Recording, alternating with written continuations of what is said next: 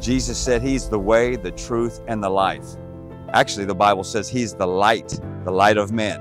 He's the lighthouse. You know, you have to have a light in your life to see where to go. You know, most of men's problems are they're groping around in the dark. A lot of Christianity, they don't have direction in their life because they don't have any light. You know, Jesus is that light. He's the lighthouse. Without the light of Christ in our life, then we are just people roaming around in the dark, grasping at straws, trying to figure out what God has for us. But God has a destiny for every one of us. He has a plan, He has a future, and He has actually Jeremiah 29:11 says, I have a plan, a future, there's a destiny, I have an expected end to bring you to. I'm Pastor Kenny Geisendorfer, pastor of Open Arms Ministries Church in Quincy, Illinois. You can check us out at omchurch.org.